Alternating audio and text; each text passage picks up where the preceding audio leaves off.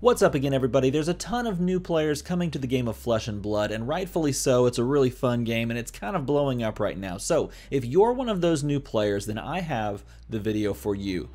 It's this one. Like, spoiler alert, it's this one. There's going to be a ton of information for newer players, for players that are trying to get into the game in a bigger way, maybe than they were before, or if they're, like I said, if you're brand new, this is going to be a wonderful video. There's going to be cards at the top, there's going to be links in the description. We're going to talk about a lot of things that you can do to just get started in the game and to get connected to the community, that sort of stuff. So let's go. Okay, so let's break this down as if you have only ever heard of the game of Flesh and Blood and you actually haven't seen anyone play it. You know really nothing about it except for maybe you've seen some cards or maybe you've seen people talk about it on other channels. Let's start there. So if your question is how to actually go about getting into the game, the number one thing you should do, the very first thing that you should do is watch a how to play video. There are several of them out there. The most viewed one that I know of being the official how to play video from Flesh and Blood. It's up on their YouTube channel. I'll link it in the description. It's like 7 minutes long, and it's a solid way to get a good taste for what the game kind of looks like. I will say that I also made a how to play video, and I kind of went a little bit more in depth into some of the interactions. Basically, we talked about how a card looks and how you can read a card, so there's a bit of card anatomy in there, and how play passes back and forth. We dove in a little bit more. I think it's a really good way to learn how to play as well. I kept it to like 14 minutes, so it doesn't take forever to watch. Gives you a good taste as well. And there are other videos out there. I think there's a longer one put out by who put that video out? Team Covenant? Team Covenant put that video out? Team Covenant. So I'll link that one in the description. Team Covenant put out like a really longer form video, and they have a ton of gameplay as well. So number one, you should watch a how to play video just to get an idea of what it looks like to play the game. Number two, you should watch actual gameplay of the game being played. So you watch how the game actually plays, and then you watch people play the game. Why is this important? Well, it is an absolutely great way to see if you like the gameplay loop of Flesh and Blood. If you like the way that you're going to draw up at the end of your turn and you're going to start your turn with a plan and you're going to execute that plan to the best of your ability and kind of pivot off of what your opponent does on their turn or what they're doing during your own turn. If you like the way that it looks, then that will tell you going forward if you want to really invest in this in one way, shape, or form. Plus, by watching gameplay, you can kind of experience what different formats look like. And when you can see the different formats, then you can see what you might like or gravitate towards. Like for me, I really enjoy the Blitz format, which is a more compact format. And we'll talk about those later. But by being able to watch people play the game, you can come to your own conclusions before you actually give it a try yourself. I would recommend, if you're looking to do this, I would highly recommend going back, like I said a moment ago, to the Legend Story Studios Flesh and Blood YouTube channel and watch their 8-hour-long stream of Blitz games. They recently celebrated their 1-year anniversary of the game being out, and while they were by celebrating that, or in the process of celebrating, I don't know how I would say that. Nevertheless, they streamed for 8 hours, and they brought a ton of people in, and they had them play exhibition match after exhibition match of Blitz games. So the games go by pretty quick. The high-level play is accentuated by the wonderful commentary that they all put on themselves. So I highly recommend going and checking that out. I should also say you can find some really great intro gameplay over at ChannelFireball.com with Luis Scott Vargas. He plays with his brother. They sit down. They play with the Ira Welcome Decks, which is like the base deck, which is a great way to learn how to play. They sit down and they play it back and forth against each other, and they recorded the whole thing and talked through the whole thing. Another great way to watch some gameplay. Speaking of the Ira Welcome Deck, if you can get your hands on one or two of these bad boys, these Ira Welcome Decks, I would highly recommend it. These are 30-card decks. They are specifically designed to help you learn the game at a nice, easy pace. You're supposed to play one of these against your opponent who's playing one of these, whoever you want to learn the game with. These are technically free, and they're supposed to come from like a local game store that has ordered the product. But your local game store may not actually have any of these, or maybe, and this is possible, this is very possible, maybe your local game store doesn't actually know about the game yet, or hasn't chosen to dive in yet. So this brings me to another point, and I want to talk about one of the videos that I posted recently and a wonderful comment that was left by a wonderful commenter who said this, and I think he is 100% correct, and I didn't mention that in this video, and I'm kind of kicking myself. I don't know why I didn't think about that. You should 100% check with your local game store to see if they carry this game, and you should very much consider purchasing things from your local game store if they have the product or if they have the interest in ordering it for you. Why? Well, let's see. We're in the middle of a pandemic and small businesses could probably use our help. So you should probably consider going ahead and ordering something through a local game store if you have the ability. Now, if they don't want to carry it, or if they've never heard of it and they don't want to take the plunge, that's fine too. That's their prerogative. And there are some wonderful stores that you can buy product from, both sealed and in single form, and we'll talk about those in a little bit in this video. Nevertheless, you should always check with them first, and while you're checking with them, see if you can pick up a couple of these Ira Crimson Haze welcome decks. Now, if you can't get your hands on an Ira Crimson Haze welcome deck, then the very next best thing, and perhaps this is even better, I'm not sure, it's really up to you, are one of these. These are hero decks, and these hero decks were released only for the heroes from Welcome to Wraith, which is the first set. I do believe they are going to be printing more of these as time goes on with the release of Unlimited, but don't quote me on that, I could be wrong. Nevertheless, what these are pre-con 60-card decks based around the hero that you see on the front of them. So there's a Guardian, there's a Brute, there's a Warrior, and there is a character that I'm forgetting, which is embarrassing, and this part will be cut from the video, or will it? I don't know. What's the fourth one? Oh, it's a ninja. Why did I blank on Katsu? I am so stupid. Nevertheless, those are the four that you can buy. I originally bought a Warrior and a Guardian, and this is actually how I taught myself how the basically how the game works and how the gameplay loop feels. How it feels to start your hand with 4 cards, to play several of them or all of them, to draw back up after, you know, playing at actions and playing attacks and pitching cards from my hand, putting those on the bottom. I literally just picked up a couple of these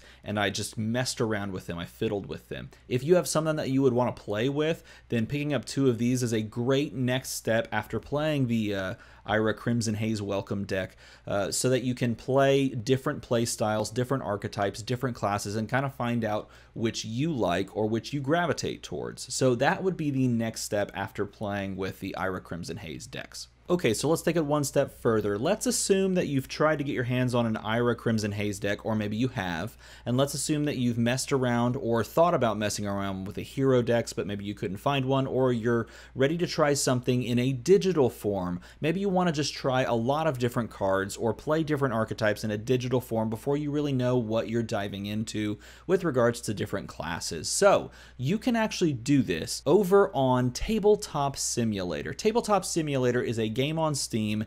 It runs anywhere between $5 and $15, and you can buy it and play card games and board games of a huge variety on Tabletop Simulator with other players. You just set up like an old school server and people can hop on. It feels like very like late 90s, early 2000s in all the best ways. It makes my heart a little bit happy. It reminds me of playing like old StarCraft where you'd set up a room, or like Halo CE. Oh man, Halo Combat Evolved. Okay, I'm getting sidetracked. Nevertheless. Okay, so you set up a room and you can play card games essentially. So Flesh and Blood has a mod or a downloadable pack for free that you can grab and then play along with someone, or if you know someone that you'd like to sit down and play with, of which there are many people in the community on a variety of different social media platforms that do this, and you can literally play any and every card. You can craft any and every deck that you want to on this little table, and you can just go and play and try the game out. I 100% recommend this. I can't say enough how easy it is to just go about setting this up, and if you need help figuring out how to work it, the community's great. They'll talk you through it. They'll sit down and play a game with you. And you can try out a variety of different decks, a variety of different archetypes and classes, and find one that you like. And this is a great way to do that digitally before you dive in. Now, on a personal note, I will say that I like TTS, but I much prefer playing this game in physical card format. And I've seen a lot of people say that the game suffers because it doesn't have an official digital format. And to a certain degree, I understand where they're coming from, but personally, this game shines in physical card format. The way that it plays, the way that it looks, the way that it feels, the motions that you go through are all so much easier and more fun and more interesting to do when you're playing the physical card game. So, if you actually do end up getting your hands on the cards, I highly recommend trying and playing via webcam if you have a webcam. Now, I'm not going to go into the can of worms about how to set all of this up because I actually made a video on that exact subject. So if you'd like to see more info on how to play on TTS or how to play over a webcam, check out the video in the card up there right about now. And I think in order to do either of these things most effectively, you're going to need a community. And there is a wonderful community out there playing this game. You can find them over on Facebook groups, of which I've linked several in the description. You can find them on Discord groups, of which I've linked several in the description as well. Go get acquainted with some of those people.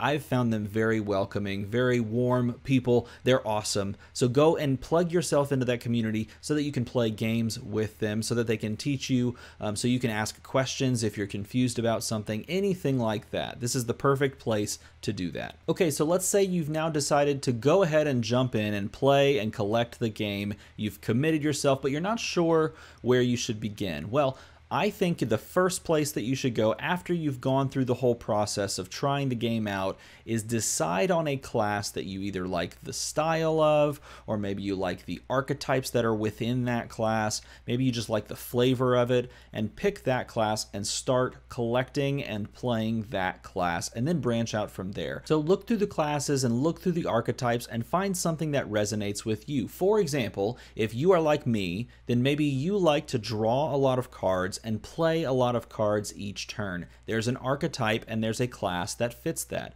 Maybe you just like to slam one giant thing down and hit really, really hard. There's an archetype for that. Maybe you like to really control your opponent and punish them for not doing the right things at the right time. There are things that fit that as well. So find a class that you really resonate with and start there, start collecting there, and go on from there. So speaking of classes, let's go ahead and talk about each of the classes. So starting with Welcome to Wraith, the 4 heroes in the very first set, of which they're releasing the unlimited version very, very soon. We have Warrior, which is like a punishing mid-range kind of a class, plays a couple of attacks a turn. It has some really cool like, ha, gotcha moments that you can play along with. You have Brute, which hits generally pretty hard, but really likes to take away your opponent's options with blocking with hand kind of things. Guardian, which is literally just a giant dude with a hammer that hits you in the face one time and it hurts a lot and it really punishes you if you can't block everything. And then you have Ninja, which is a guy who just cuts you to pieces over and over and over again, plays a lot of little things, makes you think about how you actually want to block and if you can take a little bit of damage versus letting them have some crazy combo that's about to go off. Very a combo heavy class. Of those 4 heroes, I made a video for each of them. I'll put all of those videos in this description so that you can go back and watch a little spotlight on each of those heroes. And I think they cover the kind of general gist of the archetypes and the class pretty well. Now in the second set, Arcane Rising, we got the Wizard, which is like this kind of little squishy guy, but he can do things that no other class can. Namely, he can play things on your opponent's turn, and he can literally kill you on your opponent's turn. He deals damage all direct. He doesn't really try to attack at all with physical damage. He literally just deals direct damage and puts your opponent on a clock. Very, very dangerous. You have Rune Blade, which has sort of a combination of physical attacks and these cool rune chant tokens that the class creates, which deal direct burn damage when they get exploded or popped. So you can kind of threaten your opponent with physical damage and with direct damage. We have Ranger, which shoots a lot of arrows, or could shoot just like 1 or 2 big arrows, but reloads cards into the arsenal, which is a zone that you can play cards from. Kind of does some little tricky things with cycling through the deck in that way. And then you have Mechanologist, who's a steampunk robot chick. She's not really a robot. She's just like armored up with a bunch of steampunk stuff. She uses items a lot to do different things that other classes can't do. And she shoots you in the face with a pistol really a lot. Yeah. So again, after you pick one of these classes to start investing in, which is what I recommend to do first, is pick a class and invest in that class and really try to angle towards that class. I would do one of 2 things. 1, I would start buying singles for that class specifically, or 2, if you're like me, this is what I did. I would buy a box related to what set that card, or that class I should say, came from. So for example, if you like Warrior as a class, that originated in the very first set of the game, Welcome to Wraith. So go and find a Welcome to Wraith Unlimited box and purchase that and start pulling packs from that. Now, that's less optimal if you're really only trying to build only that one deck because that's the only class you're interested in. But the advantage of buying a box is that you're opening some cards from that class, but you're also opening cards from other classes, and perhaps maybe you also like the idea of playing as a ninja or trying that down the line. By picking up a box, you get tools for both classes that are in that set. So if you really like Brute and Guardian as play styles or as archetypes or classes, then buying a box makes a ton of sense versus buying literally just the singles for one of those decks. This is something that you should consider.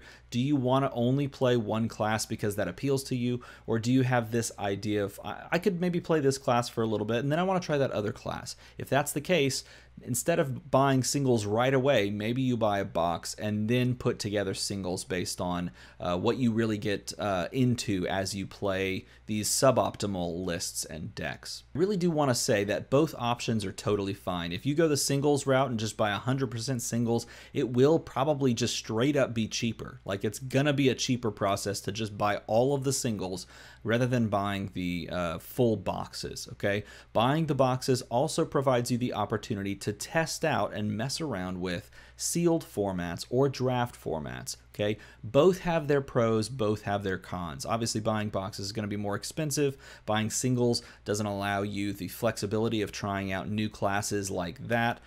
So they both have pros and cons. Consider which one fits your, I guess, play style, or fits your wants or desires, I should say, the best. So if you're looking for deals or places to buy boxes, sealed boxes, or even sealed cases for that matter, check out the video up there in the card above me. It's a video I released fairly recently talking about the Unlimited set and talking about where you can get your hands on some decent deals with regards to Unlimited boxes. And as far as Unlimited versus Alpha Print runs on these first 2 sets go, depends really on whether or not you want to just invest long term and keep the box sealed. If so, you buy Alpha Print, which is really exploding right now. The prices are ridiculous.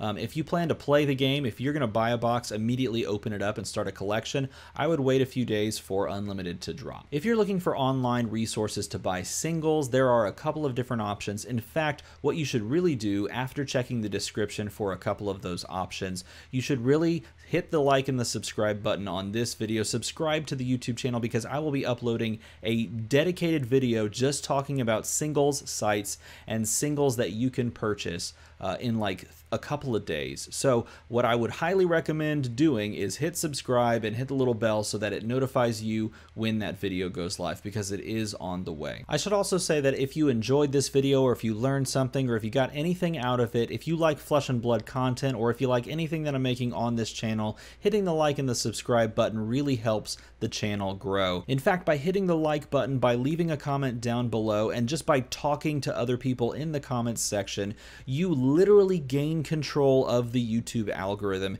and you push videos that you like up that algorithm so more people see them. So if you want this video to be shown to more people, one way to do that would be to like and to comment. So if you enjoyed yourself or you learned something from this video, please consider doing that, and as always, thanks for watching.